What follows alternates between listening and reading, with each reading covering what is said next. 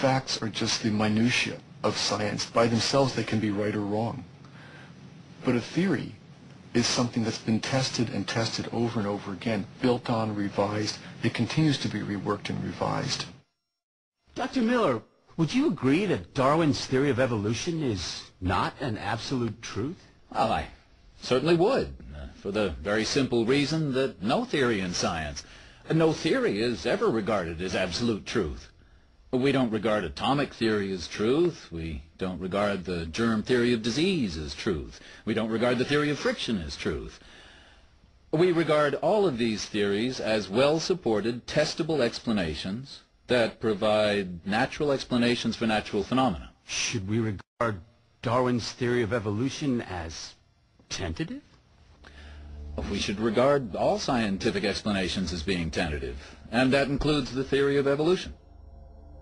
Science is about discovering the unknown, what we don't know. I don't focus on what we know as a scientist. I want to find new things that tell me about what I don't know. As the plaintiffs testified, that quest to investigate the unknown has led to the discovery of some of the strongest evidence for evolution. Darwin was convinced that species evolve over time through natural selection acting on inherited traits. But he had no idea how those traits arose, or how they were passed from generation to generation. When 20th century scientists discovered the role DNA plays in heredity, they founded a new science called genetics that put Darwin's theory to the test. Virtually every cell in every living thing contains chromosomes, which are made of densely packed strands of DNA that function as a blueprint of the individual organism's characteristics. During reproduction, chromosomes from each parent replicate and shuffle their parts to produce new chromosomes. Then each parent passes chromosomes to offspring. But the process is imperfect. Along the way, DNA is subject to random mutations, or mistakes, giving each offspring its own unique blueprint. Sometimes this produces characteristics in offspring that are benign. Other times it produces harmful characteristics, like a misshapen wing. But occasionally, the process gives rise to a beneficial trait. For example, a butterfly whose coloration mimics another species that tastes bad to birds.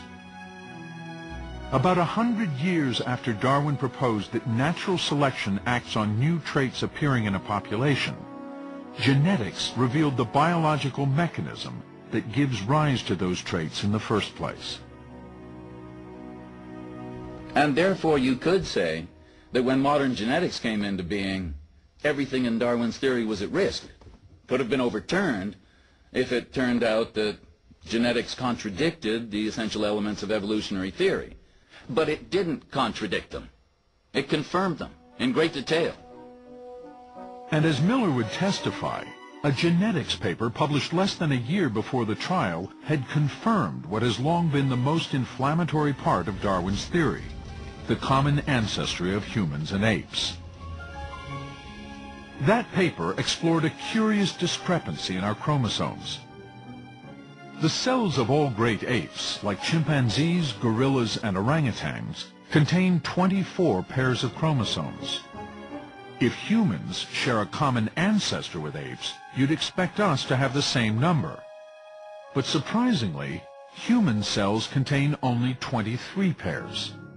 The question is, if evolution is right about this common ancestry idea, where'd the chromosome go?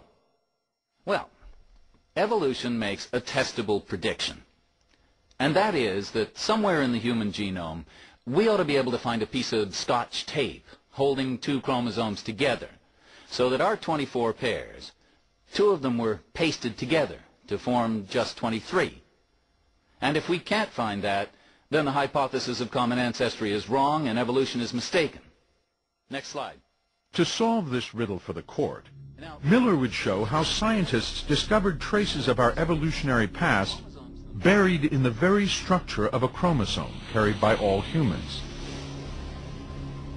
Typically, on the ends of every chromosome you should find special genetic markers, or sequences of DNA, called telomeres. And in their middles you should find different genetic markers called centromeres. But if a mutation occurred in the past, causing two pairs of chromosomes to fuse, we should find evidence in those genetic markers, telomeres not only at the ends of the new chromosome, but also at their middles, and not one, but two centromeres. Finding a structure like this in our chromosomes would explain why humans have one pair fewer than the great apes. And if we don't find that, then evolution is in trouble. Next slide. Lo and behold, the answer is in chromosome number 2. All of the marks of the fusion of those chromosomes predicted by common descent in evolution, all those marks are present on human chromosome number 2. So the case is closed in a most beautiful way. And that is, the prediction of evolution of common ancestry is fulfilled by that lead pipe evidence that you see here, in terms of tying everything together. That our chromosome, formed by the fusion from our common ancestor, is chromosome number 2. Evolution has made a testable prediction, and it has passed. So, modern genetics and molecular biology actually support evolutionary theory? They support it in great detail. And the closer we can get to looking at the details of the human genome, the more powerful that evidence has become.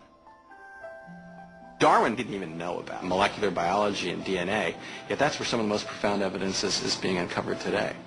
Think about that. That somebody in the 1800s made predictions that are being confirmed in molecular biology labs today. That's a very profound statement of a very successful theory. Not a single observation, not a single experimental result has ever emerged in 150 years that contradicts the general outlines of the theory of evolution. Any theory that can stand up to 150 years of contentious testing is a pretty darn good theory, and that's what evolution is. And the deep understanding of evolution, as proposed by Darwin, has genetics unlocked many of the secrets of life. It's an explanatory framework within which all the rest of biology fits. Right? It's something that we use in practical biological applications. Medicine, agriculture, industry. When you're getting a flu vaccine, that really depended upon evolutionary knowledge. In many, many specific ways, evolution makes a practical difference. It's not just something that happened in the past, evolution's happening now. So if evolution has stood up to all this scrutiny, what about intelligent design? Does it play by the same rules? If you invoke a non-natural cause, a spirit force or something like that in your research, I have no way to test it. So, supernatural causation is not considered part of science? Yeah. I hesitate to beg the patience of the court with this, but being a Boston Red Sox fan, I can't resist it. Yeah.